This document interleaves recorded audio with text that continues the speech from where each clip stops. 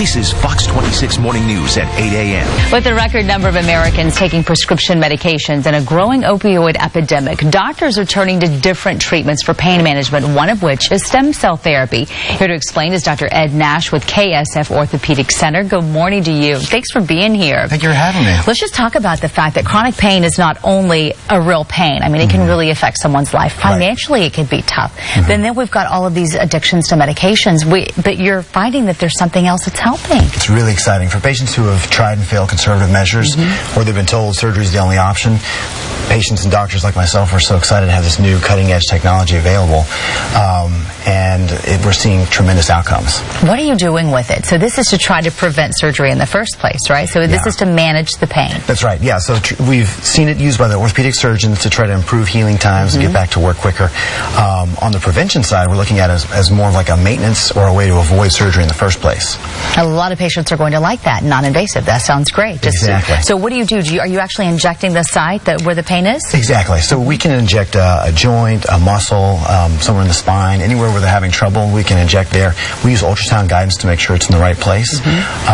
And so far, it's been a great tool. Where do the stem cells come from? Is it the patient's own stem cells? Great question. So there's 3 sources approved by the FDA in the U.S. You can get it from your bone marrow, from your fat, or you can get it from elective C-sections. You can take the amniotic fluid, and that has the stem cells, growth factors, antimicrobial and anti-inflammatory effects.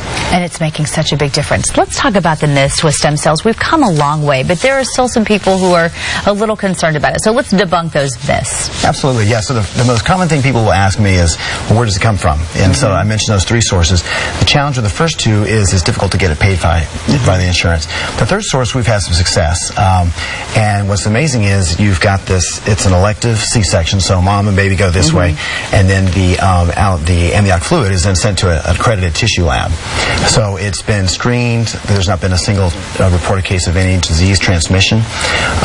And so it kind of relieves some of the old fears. Is this related to abortion, or is this a leftover embryo that's frozen or something? And so that is not the case, and you cannot catch anybody else's disease. That's huge to know. That's right. The second myth, stem cells come from fetuses.